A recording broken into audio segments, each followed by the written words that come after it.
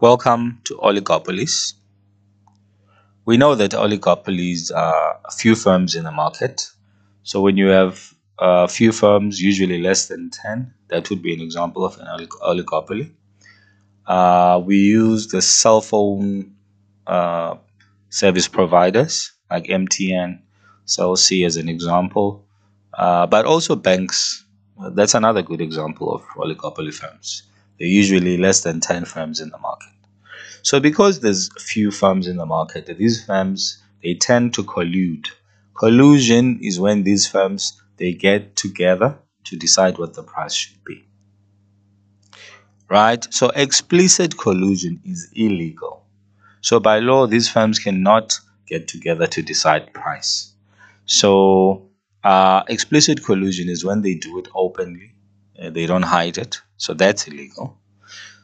So implicit collusion now is when they do it discreetly.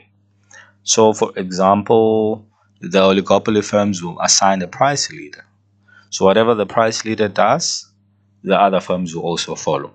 So this is an example of implicit collusion. Colluding, but not in an illegal way.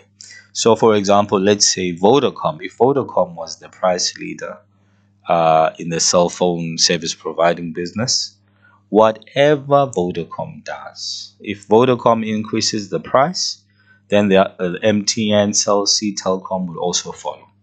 So that's implicit collusion.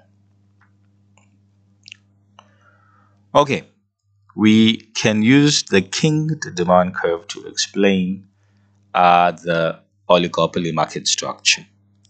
All right, the Kinked demand curve, we can see that the graph is elastic at first, and after the kink, it becomes inelastic.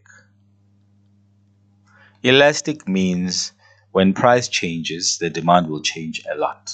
It will stretch like an elastic. Inelastic means when price changes, the demand will change a little. All right, and we can see it there. This region is elastic, and the difference in the quantity demanded changes from 2 to 6. But in the elastic region, we can see the change is only from 6 to 7. Okay, so the demand curve also shows us why it is unwise for any firm to change the price. So all oligopoly firms should operate at this equilibrium position at point A when the price is 5 rand for the quantity of 6 million.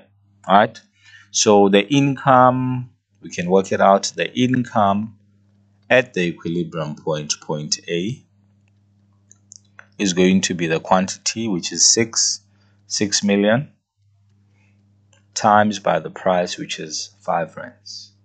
And of course, 6 times 5 is 30 mil.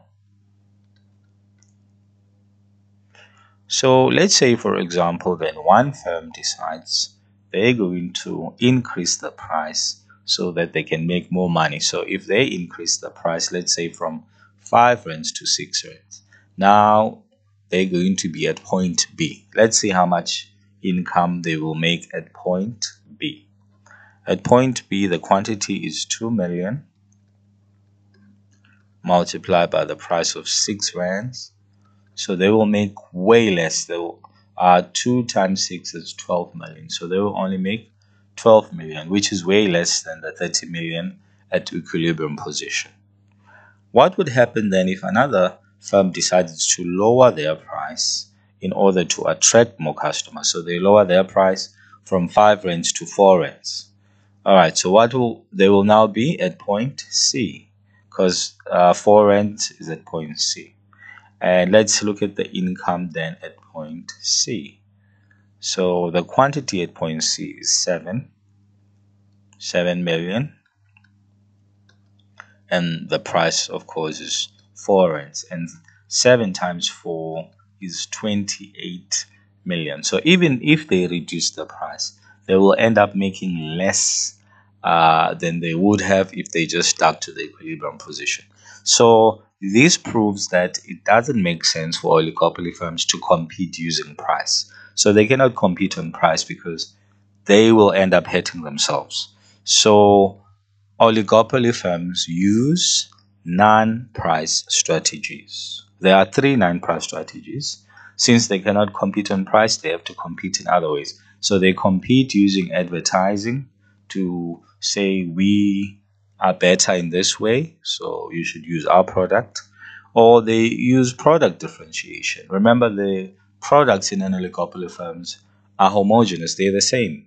MTN offers you airtime just as well as Vodacom and Celsi, but they differentiate these products. So maybe MTN offers airtime for 10 rands, but Vodacom offers 12 rands airtime, and so forth. So they differentiate their products in order to attract customers. They may also offer loyalty rewards, so rewards given to loyal customers, like loyalty points. You can see there in the advertisement, MTN offers loyalty points. So these are the three non-price strategies that are used by oligopolies to compete: advertising, product differentiation, loyalty rewards. Thank you, great house.